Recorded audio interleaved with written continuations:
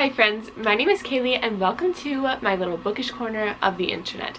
Today we are going to be talking all about early release copies. I never see anyone talk about getting ARCs, and especially when you're starting out as a reviewer, it can be so intimidating. So I feel like I would be doing a disservice to the book community by not sharing what I've learned with you. I know you can't exactly read all the titles, but these are just some of the books that have been sent to me this year. They're actually quite simple to get, so let's get started.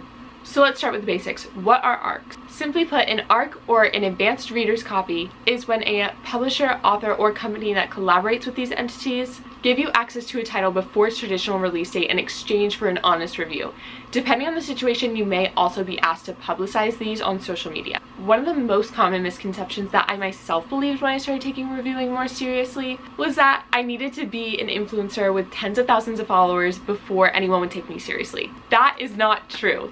That is a way, but not the only way. Before we start getting into the technicalities, it's important to know that there does need to be some place where you talk about books. Now, this can be a social media platform like BookTok, BookTube, or Bookstagram, but it can also be your own blog, Goodreads, or retail sites like Amazon. They respect that not everyone is comfortable talking to a camera or posting themselves online.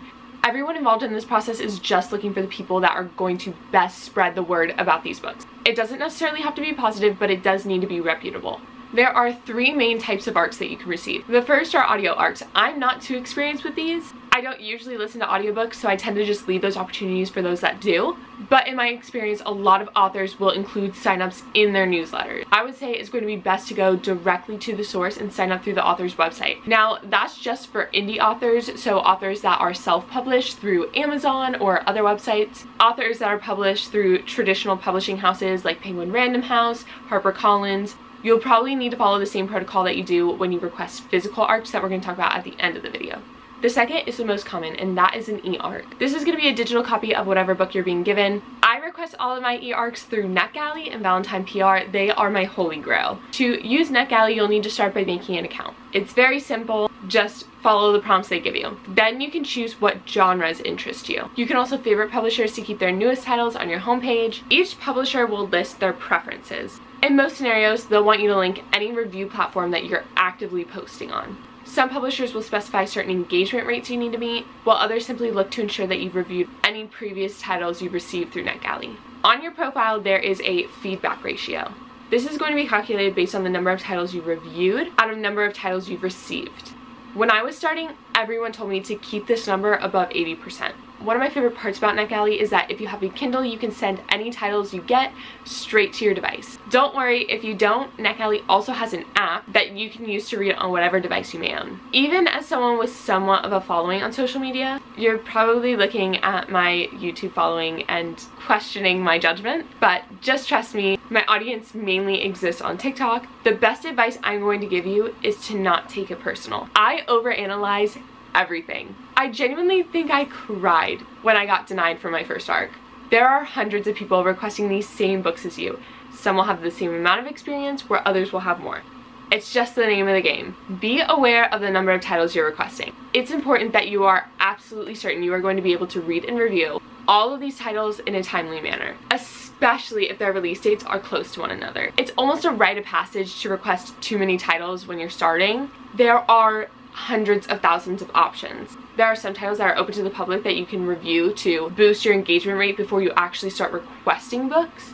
It's a whole new world, but just be wary. Valentine PR is another favorite of mine. A lot of indie authors, including Anna Huang, Lauren Asher, and Daphne Perry, use this company to give out ARCs. It is so simple, and I love that. It's one of the reasons I recommend it to so many people. I recommend signing up for their newsletter. They'll send out emails every week with new titles that are available to request. When you apply, it'll give you the opportunity to put in all of the platforms you review on, and then whether or not you've read a book by the author whose book you're requesting. If you have, they do ask for a review link, so just take that into consideration. Even when I was starting out with barely any reviews, I've only ever been denied for an ARC through them once, and it was a very popular author and release, so it was to be expected. They are more than willing to take a chance on new reviewers. The only downside is they do tend to send you the title only a couple days in advance. The earliest I've ever gotten an ARC through them was a week before the release date. But they do give you up until 5 days after the book's been released to submit your review. Lastly, we've got the most popular amongst reviewers, physical ARCs. These are books that get mailed to you that you get to keep. There are many different ways to go about getting these. The most simple, I would say, is to just email the publisher. You don't know if you don't ask. So I'm going to show you exactly how I do this. So whenever I'm doing this, I'll go to Goodreads and then go down to the section that says book details and information. Then beside expected publication, it'll tell you the publisher and the expected publication date. As you can tell, in this instance, we're going to request a copy of Unfortunately Yours by Tessa Bailey. So we can see that this is a title that is expected to come out June 7th of this year through Avon.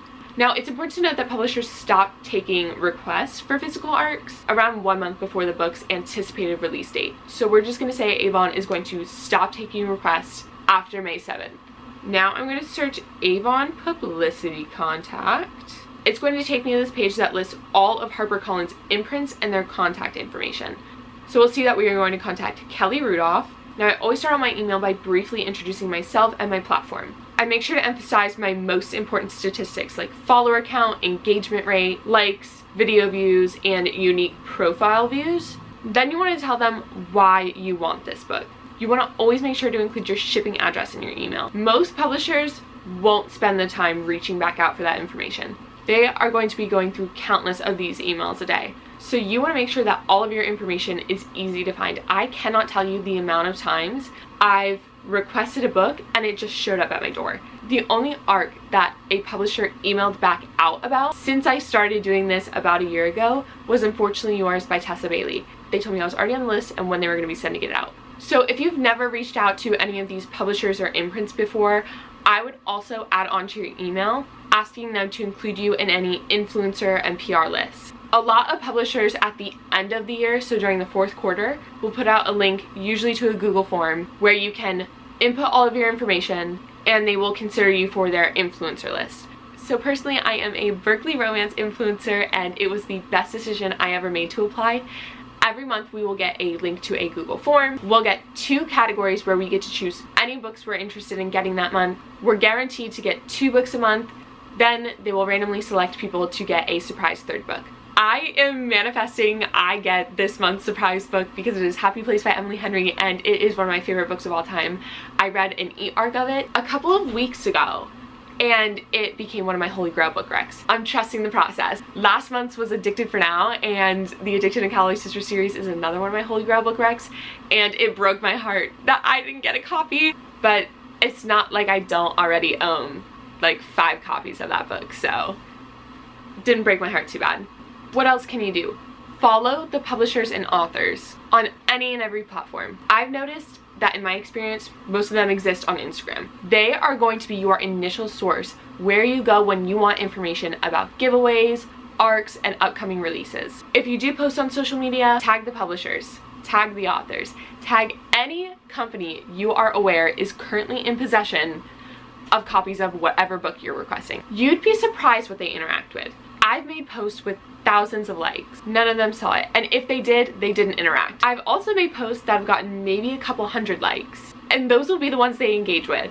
When it comes to social media, a lot of it just boils down to the algorithm. You can't always beat it, but you can try. Something I wish I did sooner was creating a professional email and putting it in all of my bios. So up until a couple of weeks ago, I had my personal email linked in my Linktree, but it just got overwhelming with separating what's important and what's not.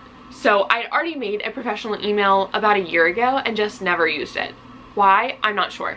It is going to be so much easier to start with that email than to transfer everything over later on because now I'm bouncing between the 2. Well, that is it for today's video. If you've got any questions at all, leave them in the comments down below or DM me on Instagram. I would love to guide you on your journey. It's been the best experience of my life, I would say. I've met and interacted with so many amazing people and I understand what it's like starting out. There's a lot of people that just aren't willing to share information and I don't ever want to be one of those people.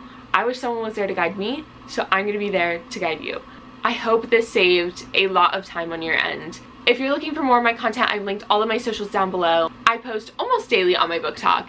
It's been a little strange. I've been trying to enjoy this month a lot more since it is my birth month. But you can stay updated on my current reads over on Goodreads. If you want to read with me, I've got a book club over on Fable, and you should totally join. We're reading 7 Days in June. It's been on my TBR for ages. I am so excited to read and share that experience with everyone. Until next time, I love you all and happy reading.